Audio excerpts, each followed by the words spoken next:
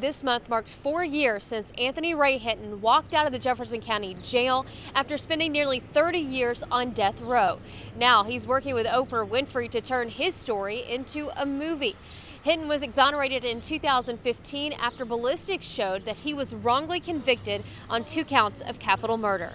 It was on a Friday in April when he was finally set free and reunited with his family. Hinton says he often refers to that day as Good Friday.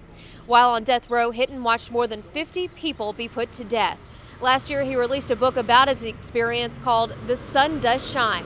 Oprah made it one of her book club picks last summer. Now she's working with Hinton to turn the book into a movie. And I'm hoping that people will read the book more and get an understanding what the book is like, and then they would enjoy the movie, because I think Oprah will make this one of the best movies that we have seen in a long time.